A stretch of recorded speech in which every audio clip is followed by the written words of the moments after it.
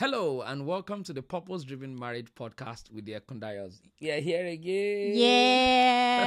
Yes. Nice to have you here with us. Yeah, we want to talk about how we got out of debt. Without a doubt, finances is a challenge in many homes. Absolutely. And managing finances can actually make or mar a marriage. Yeah. One of the things that happened to us in the early years of our marriage was us running into debt. A big debt. Scary debt. It wasn't funny at all. Yeah. It was scary because it was more than $20,000 at a point. Yeah. And we had only just, our careers were not even that hadn't great. Started out. Yeah. We just started out. Yeah. And it was looking like, are we ever going to pay? We kept sinking and sinking into this debt. Like, are we ever going to pay this debt and all of that? Yeah. But it's interesting though, like how we got into the debt in the first place. I think that to start with, we just got married. My husband had been living in New Zealand for a while I was in Nigeria. Yes, you had just joined me. Yes, and we had just gotten married, and I think we did well, with preparing for our wedding. We're not in too much debt. I hope no. For our wedding, we are not actually into debt. I don't recall. Yes. But as we, started living, as we started out our marriage, we realized that we were not actually making enough money. Or we were not I don't know, we're not managing our funds well. I think that's the key word. Yes, at the point with initially on one income. And we had to sort of supplement with credit card. Yes. Not a good idea. And someone said credit card is a spirit. We'll talk about that another time. And then one thing led to another. Lots of needs, expenses as well. Like for instance, you had some exams you had to do. Yes, and there were thousands right. of dollars. I remember one of the exams was like $5,000, $6,000. Very expensive medical exams. To be able to practice in New Zealand. I had to do like three different exams, and those exams are very expensive. Yes, so. That number one. Also, and we were not making enough to save up for the exam. I think I was only working part-time also. So it was crazy. We were barely making enough for us to survive. So anything extra was like had to be put on the credit card. Unfortunately. And all of that. And then I remember you were going to go to Nigeria at a point as well. Yes. So that, tickets, flight tickets and everything. It wasn't something that we could afford from out of our own pockets. So I think we took personal loan for that one, if I recall correctly. We possibly. And I remember when we gave birth to our second son also, we wanted a bigger car. We wanted a bigger car. So because we had to sell the old car we were using and to buy a bigger one that was more expensive, so we had to get some extra money again, getting from the credit card. I think one thing about living abroad though is the fact that you can still survive. With credit card, so it's something that you can fall back on. But at the same time, it's not your money in reality. You just keep sinking deep and deep and deep if you're not careful. And if you're watching this right now, you're listening to this and you're sinking deep as a married couple and you're wondering, are we ever going to get out of this? Oh my goodness. We're sinking deep and it's getting deep and it's getting deeper. But we have hope for you. Yes, and we're still renting at the time. So, man, if we were sinking too deep, we would never be able to buy a house and all of that. Yeah. So it became a concern for us. And we just quickly want to share with you in a few easy steps on how you too can get out of debt, because that was how we get out of debt. Yeah. And number one thing that we believe was the key. First thing was a realization dawned on us. Absolutely. And that realization was that, hey, we can't continue like this. Else we're not going to be able to make any good investment with our money or with our lives. Exactly. For someone watching this could be that realization for you. You're watching this and you're like, oh, that's us. That is us. We can place ourselves in what the Ekundayos are talking about right now. We too are sinking in debt, we're sinking in credit card loans and all of those things like that. This could be that realization for you. And that was it for us. We're like, no, we cannot continue like this. We've got to do something about it. And I believe every change starts with a realization. Every change begins with a realization. When you catch yourself, falling and you say, no, I need to stop falling. Yes, and what can we do? We cannot continue to live like this, you know. Yeah. Yeah. And that was the beginning for us. I think that must have come through a sermon. I remember it was a financial seminar thing too. So in church. Something like that. Just like you're hearing this as well too. You know, this could be that trigger of realization for you.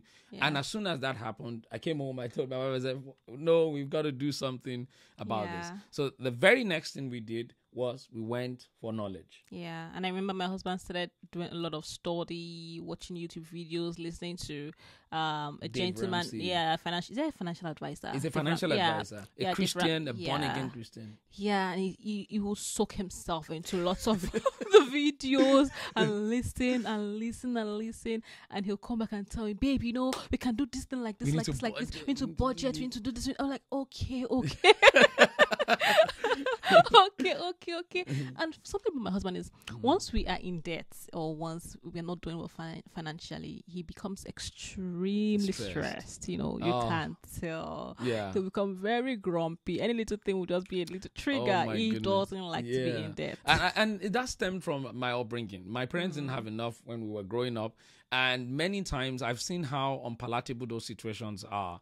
And sort of like, I don't think it is a bad thing necessarily, but it just creates a kind of like a traumatizing feeling for me. More like, oh, this is scary. Are we going to go back to those times when we had nothing? That sort of thing. We've got to be very careful. So debt throws me into a bit of stress. But, you know, the moment we started getting that knowledge those stress began to disappear. All of a sudden, we started to feel a sense of control on our finances, unlike before. Yeah, and so we sat down, you know, and we started thinking, okay, what can we do to ensure that we're able to pay this debt off? Yeah.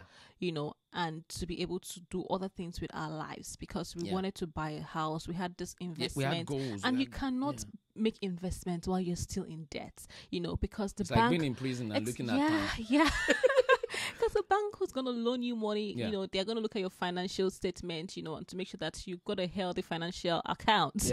Yeah. You know, and so even asking people to sort of support us or help us financially. Many people are like, you know, go and sort your debt out. I remember when we went to someone to help us when we were saying we wanted to buy a house. The person said, go and pay all your debt first.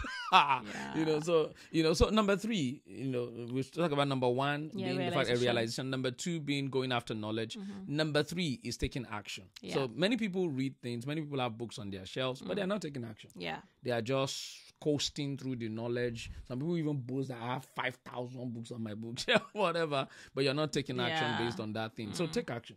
As we started listening to Dave Ramsey, he had these baby steps, all right, that he listed out. I think number 1 of them was get out of debt or something like that. Have a savings, you know, for rainy day or for miscellaneous or something like that. So we started to follow those steps. So I'm going to link this in the description, Dave Ramsey's channel, YouTube channel, so you guys too can follow him. Yeah, I think one thing also that I think practically that we did was we said setting out a certain amount of money that we're putting into paying the debt. Yes, so rigorously. It was like it was painful. Like when you're making money, but you know that you can't spend. You're taking a huge chunk of that amount and just to pay your debt. Yeah, it was painful to go through that. But guess what? Oh my gosh, like liberating. Because it was liberating. It was very liberating.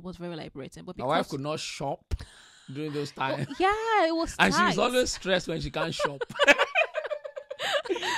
Shopping is one of the ways I ease out stress.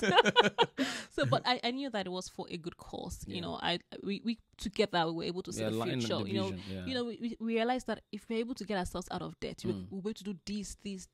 Yes. So having that future at the back of our minds, you know, and was having quite that vision. That vision was very encouraging. Yes. So we took action. We followed those baby steps. We started to, and guess what? You'll be shocked about this. In less than a year or 2, we're completely out of debt. We paid all of those things on the money that we thought was not enough. Because my wife hadn't even gotten I hadn't started working doctor yet. job. And we used the income that was not enough to actually pay off the debt. It was crazy. Yeah. So somebody's watching this right now and you think, oh, our income is not enough.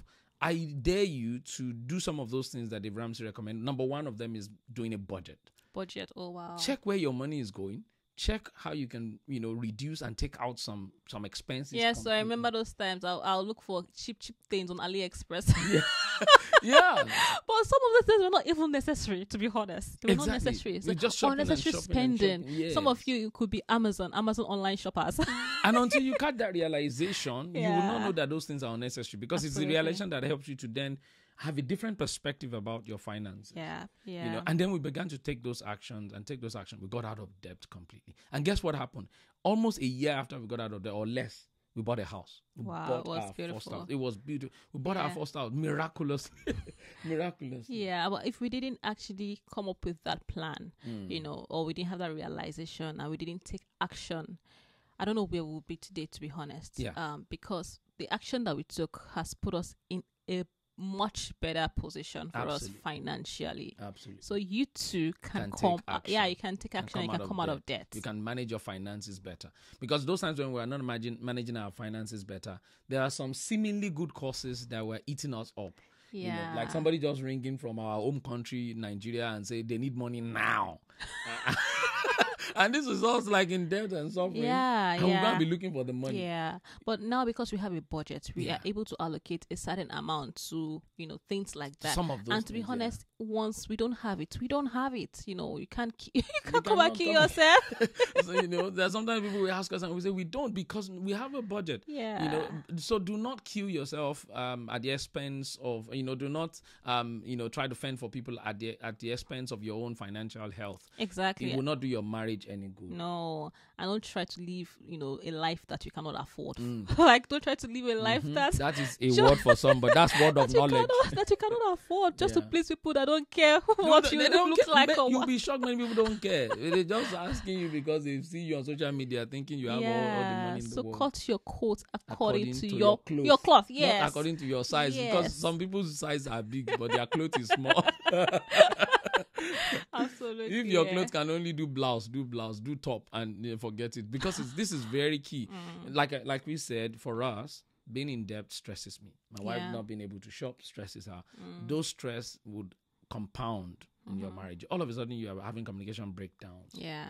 Constant conflicts, and you're wondering where they're coming from. So when we are healthy financially, it means a lot of things can actually go right. Yeah. I think one thing that we did after we paid our debts was my husband just cut the credit card. This thing is bondage. We are doing away with it. And guess what? We were then able to, I remember, and we still do that now, we have savings that was now like the credit card for us. When all of those things now came up, all those, so we fell back on we were able to fall back on the savings rather than on the credit card. And that has really helped. Yeah, because never forget that a credit card is not your money in reality. It is not your money. Yeah. Even though it feels like your money, it is not your money. It is not your money.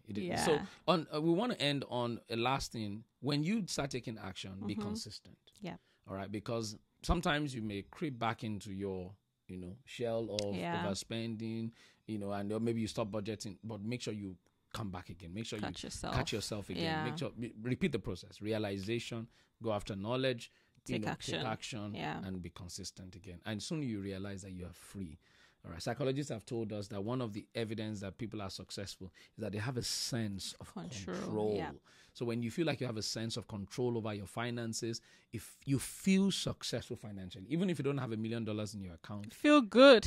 You feel good. I got this, man. Yes, and to the glory of God, we feel that way now because we are no longer in that kind of debt, and God is helping us to manage it. So we hope that this episode has been a blessing to you and you've learned one or two things. We're going to put the links of Dave Ramsey and some of the things we've talked about in the description so that you too can lay your hands on them and get out of debt if you are in and be healthy financially. Absolutely. God bless you. Until we come again to your screen or to your podcast next time. This is the Purpose Driven Marriage with the Ekundayos.